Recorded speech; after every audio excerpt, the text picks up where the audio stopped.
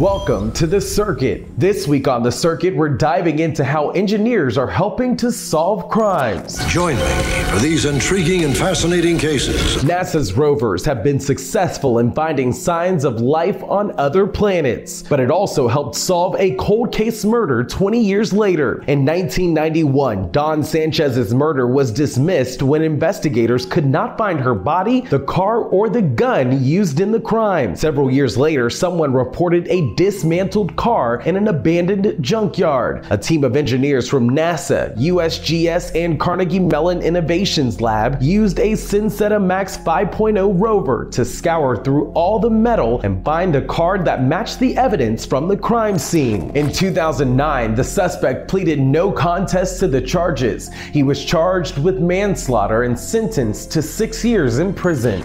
Last November, the deadly stabbings of 4 college students shocked the University of Idaho and the nation. For weeks, the police found nothing. Traces of DNA at the scene matched no one in the FBI's massive DNA database of past offenders. But as the commercial goes, everyone has a DNA story to share. Something that just happens in the movies, I guess. More than 40 million Americans have bought inexpensive DNA tests online, spit in a tube, and sent those kits to places like 23andMe and Ancestry.com. It's called genetic genealogy, and it's also helped solve between 500 and 1,000 cases of violent crimes in the last 5 years, including California's Golden State Killer. Using genetic genealogy, Brian Koberger, a 28-year-old criminology graduate student at Washington State University, was arrested for the murders. Former FBI agent David J. Icove has been using AI since the 80s to match and aggregate data to solve cases like the Unabomber. We saw more cases just by the fact that detectives had identified crimes. So we were able to put those mosaics together using AI. Icove's system analyzed the interviews and the suspect's letters that connected Ted Kaczynski to the bombings. Now the question is, could algorithms help detect serial killers? Tried to analyze the data sets to see some of the same algorithms that we've been able to develop, AI algorithms, and they were unsuccessful. And so this is a challenge to look at the unsolved homicides in this country. The number of homicides being solved has dropped from 70% to almost 50% since the 1980s. The Murder Accountability Project, aka MAP, is a nonprofit that's mapping out FBI crime data to more than 220,000 unsolved homicides nationwide and making their software and data available publicly. Will you be the next engineer to crack the code? Engineers are also using virtual reality to look at crimes in a new way. Shots were fired from inside.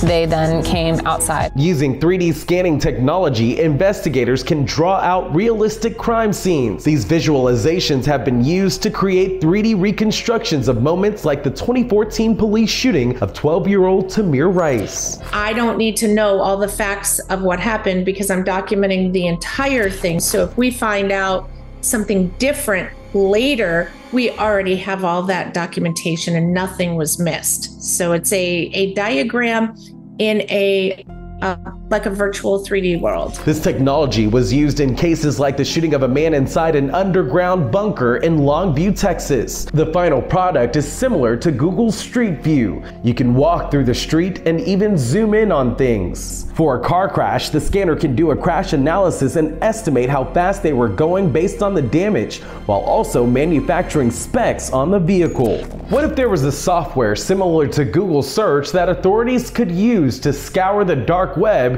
to search for possible human trafficking victims? And the idea was to have it be a domain-specific engine so that a law enforcement would go into that engine, would go into that portal, and would be able to search for human trafficking victims and would be able to find them pretty quickly once they got published on the web. DIG, which stands for Domain Specific Insight Graph, is a software that uses data to connect the dots, which investigators can use to prosecute the trafficker. The specialized software has triggered more than 300 investigations and helped secure 18 felony sex trafficking convictions, according to Wade Shin, program manager in DARPA's Information Innovation Office and MEMEX program leader. It also helped free several victims. victims. That's all the time we have this week. Thanks for joining us. We'll see you right here again at Circuit News TV.